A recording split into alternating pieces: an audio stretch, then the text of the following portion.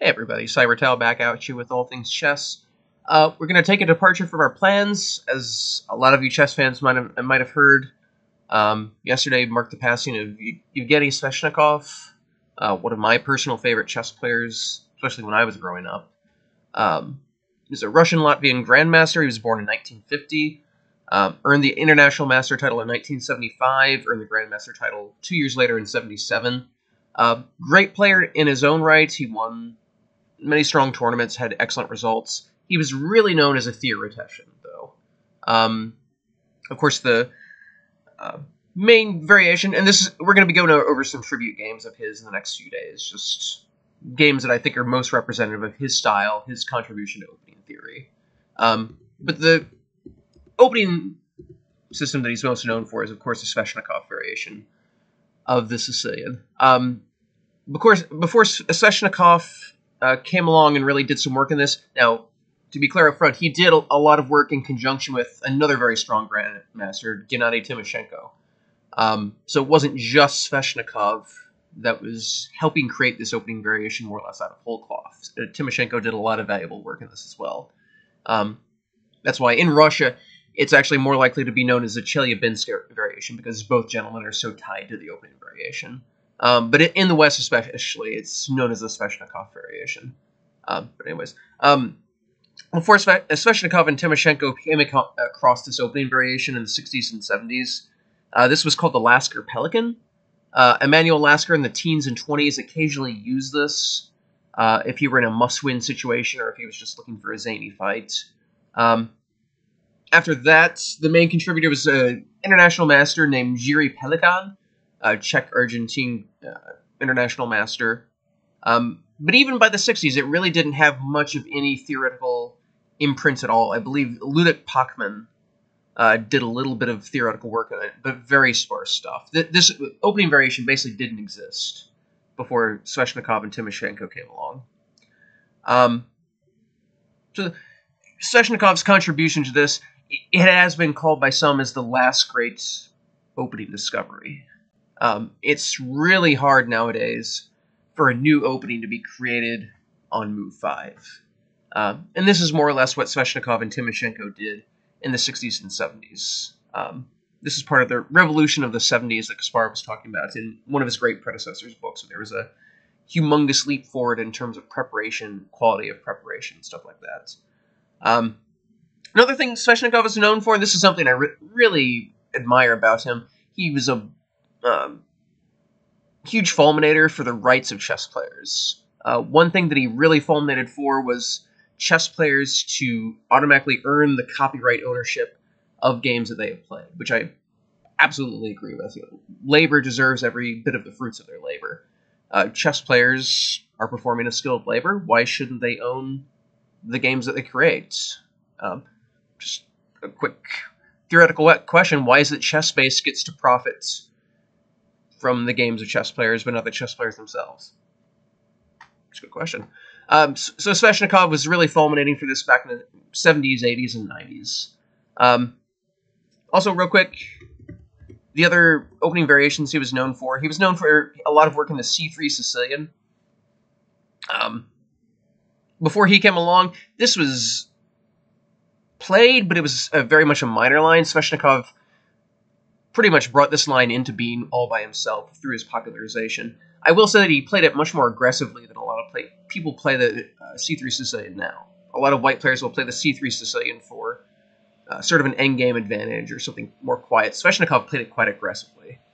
And then the reason I personally admired Evgeny Sveshnikov when I was growing up, I played e4 back in the day, and my choice against the French was the advanced French with e5. Before Sveshnikov's work, the advanced French had become sort of a languid, overgrown with moss option. It really didn't see much action.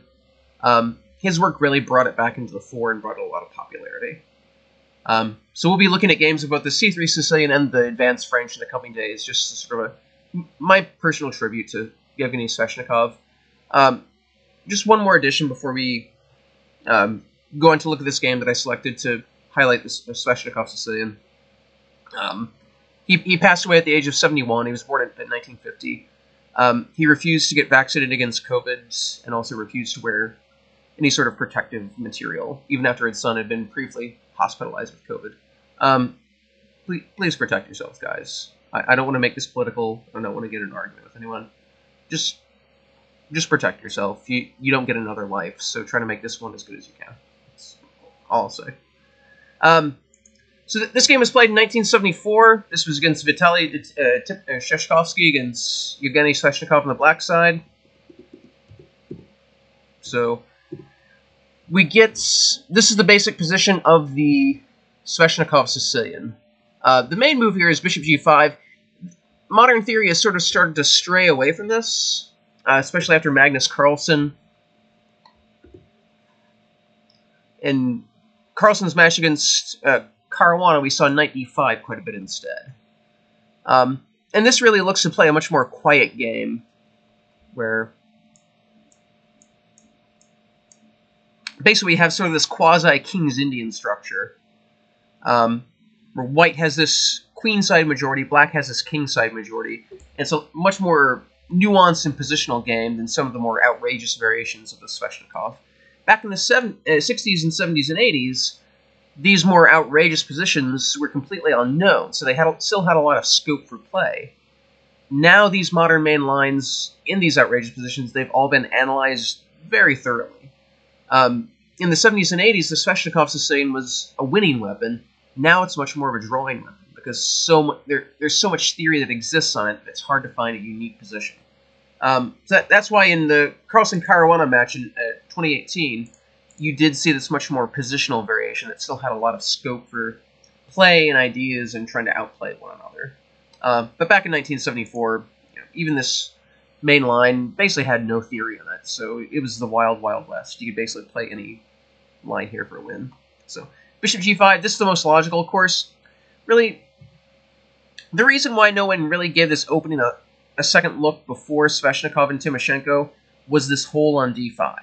As you'll notice, there's no black pawn that can control this square on d5 anymore, so any white knight that jumps in there is going to be sort of in an internal outpost.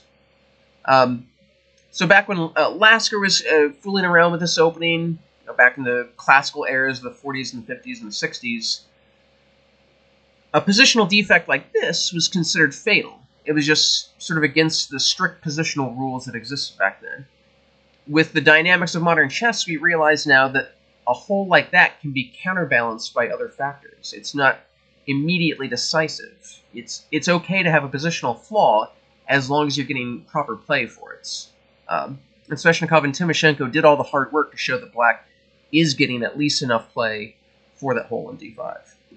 So bishop g5, a6, knight f3. Another nice part about the Sveshnikov, you're driving this white knight back to this incredibly passive square on a3. That's time gain, and that does help make up for the hole on d5 as well. So b5, threatening b4. Bishop x f6. This used to be sort of a co-equal main line with knight d5. I would say knight d5 is pretty much taken over as the main line against the Sveshnikov. The bishop x f6 lines just didn't work out tactically. There were a lot of crazy white attempts to overtake black's position. It just didn't work out. Knight d5 is the much more controlled positional way of trying to gain an advantage from here. But bishop, again, this was back in 1974, so as good as these players were, they just didn't know any opening theory here, so they were sort of groping in the dark. And this comes into play later in the game. Bishop takes gx. So this is the hallmark of the Sveshnikov Sicilian. When you first look at these pawns, it looks incredibly ugly. You've got these double black pawns. You've got these holes on f5 and d5. If you could suddenly teleport these knights to, let's say, one knight on e3, the other knight on d5, black's position would be completely dead. If white can control these two squares, that's the game. But the problem is that black is simply breaking out far too quickly for white to be able to control everything. Black has the bishop here. That is a huge asset in its own right. These f-pawns are basically going to be battering rams against white's center. Black will look to immediately play f5, and then after he's played that one f5, he'll have another f5 in reserve. So it's like he has two pawn breaks to erode white's control of the center. That's that's pretty valuable to have. That sort of makes these not bad double pawns. These pawns are immediately able to start fighting for the center, which is what you want to be classically doing for the center. So knight d5, f5, again, just immediately fighting for the center. Black doesn't want to give white time to try to control the d5 and the f5 square, so he immediately gets that pawn break in. That's sort of the hallmark of the Sveshnikov Sicilian, that f5 pawn break, immediately fighting for the center. Bishop d3, bishop a6, so that prevents exe f5 because the knight on d5 would be hanging. Queen h5, this is still popular in modern times. It's just not working, though. I just don't think this is... The queen pops out to try to create tactical threats, but none of the tactical threats really work out for white. Castle is the modern main line. c3. And this is a very tough fight to come. This is actually this course that we're still going to be doing, hanging pawns. This should really remind you of these hanging pawns. These are both a strength and a weakness at the same time. If white can get one of these to advance, then he has a good chance of trying to blockade those pawns. But in the meantime, these pawns control very valuable squares, they control space, they can advance at an appropriate time. So this is a very double-edged position. This is perfectly balanced. Queen h5 I just think isn't proper. Bishop g7 was played. Not the most accurate. Rook g8 is shown to be the most accurate, both by engine and theory and by looking at it myself. It's just showing that the white queen isn't actually creating threats. That pressure on the g-file, that immediate development, is quite valuable for black. g3, notice that queen x h7 just isn't working. The knight can't get to f6 in time. Yeah, this is just nearly winning for black, more or less. So g3, g5. As usual, I'll have the annotated game in the notes so you can check out some of the variations I skip over for video time length. And in this position, this is a dream Sveshnikov for black. You know, he's got the bishop pair. He's gained some extra time with rook g8 and rook g5. He's got that f5 break-in. This is a fantastic position for black. This is at least equal, if not a little bit better. So bishop g7, not the most accurate, but it's still fine. Castle g4. So this is... It looks scary, but this simply isn't accurate. This is just giving away a pawn. Exe f5 is the modern way of handling this. So f6, threatening mate, so black's reply is forced. Rook e8. And this is one of the modern main lines from this position, and this is pretty much finely balanced. Black's kingside has been shattered, but that pawn on g7 can basically act as a permanent shield for black's king to enhance king safety, whereas this pawn on e4 is controlling quite a bit of central space. Black has better development. This queen on h5 is going to lose even more time moving around. This is a balanced position, whereas after g4, this is just dumping a pawn where white doesn't need to. So f takes, knight c2, knight e3 is a little bit better, but it's still not working. King h8, knight ac2, notice knight xg4 doesn't actually accomplish anything. Black's kingside is perfectly safe. This bishop on d3 still doesn't have access, so that makes black's king very much safe. This knight's going to hop to f4, and that's going to be decisive for black. ac2, f5. So this is a key move, and if you plan on playing the Sveshnikov Sicilian, this pawn break with f5, it sort of needs to be tattooed into your soul, that you're always looking for this pawn break. It is the key break for black to always be on the lookout for, no matter what position you're in. X5, then d5. I skipped one line. You can look at that in the notes, but this is what I consider to be the main line for the sub-variation. Black is down 2 pawns. And white even has this nice pass pawn on f5. But black's bishop pair, his central domination, and black's king is actually much safer than white's king. You know, this pawn on f5, white would actually sort of wish that that pawn were gone so that bishop would actually be involved in the game. As it is, black's king is perfectly safe, whereas white's is going to be pretty tender. It can't go kingside, but it can't really go queenside either, so it's probably just going to hang out nervously in the center. Black has more than enough compensation for 2 pawns here. This is an overwhelming position for black. So, knight c2, f5. Again, key move for the Sveshnikov. Keep fighting for the center. That pawn break with f5 is absolutely key in the Sveshnikov. As I've discussed in hanging pawns, your pawn breaks are the engines of your play. Always look at your pawn breaks, and in certain opening variations, there are certain pawn breaks that are always the most important to look at. F5 is that pawn break for black. Always be looking at F5 when you're playing the Sveshnikov Sicilian. E3. Notice that F5 doesn't work. And black simply up these. D3. F4. King H8. So material's even, but black has the bishop pair. He has an edge in space. He has a safer king. This is a decisive advantage for black. Now, this gets a little bit uneven, unfortunately. I'm going to guess that both these gentlemen got into time pressure later in the game, since neither side really chose optimally from here. But this is also a difficult position. When you're playing an opening variation you're not familiar with, that also extends to the middle game, because an unfamiliar opening is going to lead to unfamiliar structures, which makes it harder and harder to choose the correct moves as you get deeper into the game, because those structures transfer into the middle game and they still influence your thinking. So even though they've gotten past the opening phase, they're both still digging through a position that's not completely familiar to them, which is difficult for both sides, but since Sveshnikov is the one doing the work in this variation, it definitely benefits him a bit more. G1, Rook B8, this is a little bit inaccurate, B4 immediately. This move doesn't need to be prepared. And then Knight D4 is better instead of chasing the stupid pawn. Black has a humongous advantage here. The white king on F1 is much less safe than the black king on H8. Black is a very nice position. This is a near decisive initiative. So Rook B8's a little bit passive. A5, preparing the B4 break. F7. Bishop C4, I really don't like. It's not bad just yet, but in my opinion, it's a bad positional plan. This bishop on D3 is a very poor piece. It is probably white's worst piece. This bishop on F7 is black's good bishop, but here it really is his good bishop, because this bishop on G7 really doesn't do all that much.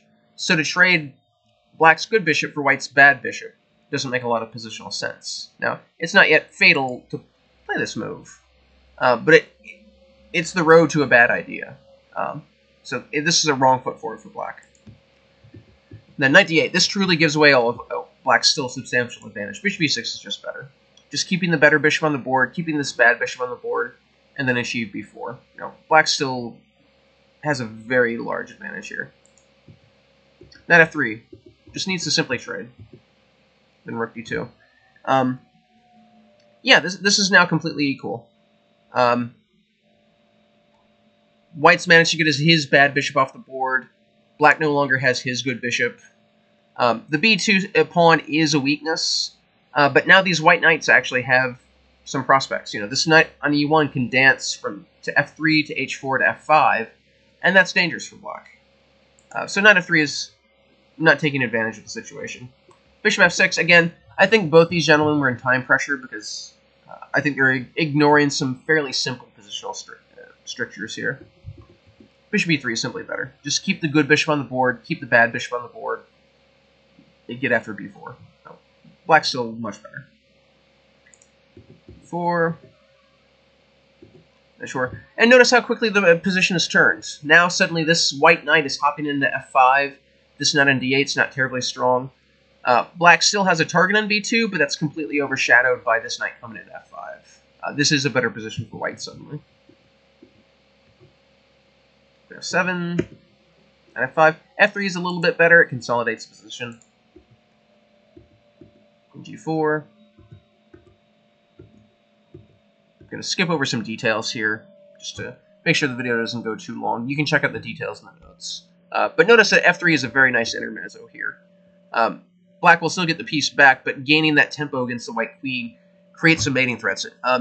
Just as background, I keep mentioning time pressure. I know I mentioned this a few in my other videos, but the time control back in the 70s and 80s, I believe 1974, it would have been 2.5 hours for each side to reach move 40, and then each side receives another hour each to finish the game. So when you look at older games like this from like 1930s up to about 1998 or so is when they started to change time controls. That long stretch of time, a lot of times games are nearing move 40, you start to see some very uneven play, because at that point time trouble becomes a factor.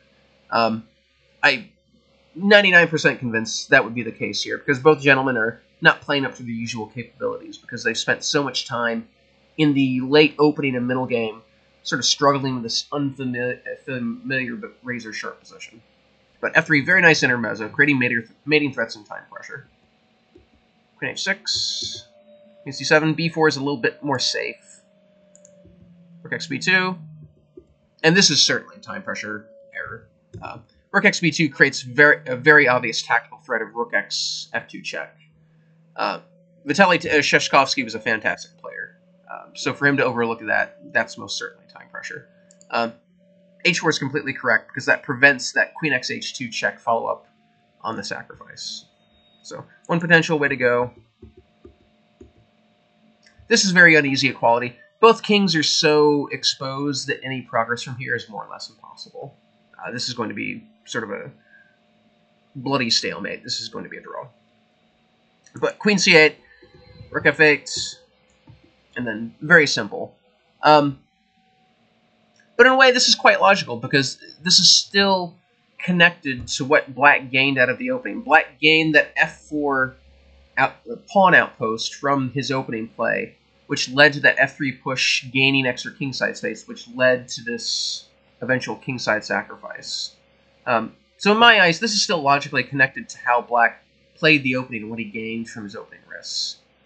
Rook X F2, this is a very direct and simple tactical blow, but in time pressure, it's very easy to overlook this. Queen X H2. Check. Notice that both the king moves get mated by Queen E2 mate. Then Rook G8. Move 41. Time control's reached, so here Sheshkovsky just refined, because Black's just going to queen in the next move. This got to be a very uneven uneven game towards the end, but I still think it's representative and a fine tribute to Sveshnikov's creation. Sheshkovsky is a world-class grandmaster back in the 70s and 80s, and still he was completely overwhelmed by how to play against such an aggressive opening variation. This is such terra incognito for both sides. But the fact that Sveshnikov is the one doing the work in this opening and delving into the secrets of this position meant that he was getting so many free dynamic attacks just because White had no idea how to handle this. It's a great tribute to Sveshnikov's imagination that a world-class player like Sheshkovsky had no idea how to handle this opening. So yeah, we're going to continue paying tribute to Sveshnikov. He was one of my favorite players growing up, so I definitely want to do him justice by showing some of his classic games. I think tomorrow we'll look at some more theoretical contributions from both the C3 Sicilian and the Advanced French. So I will see you tomorrow.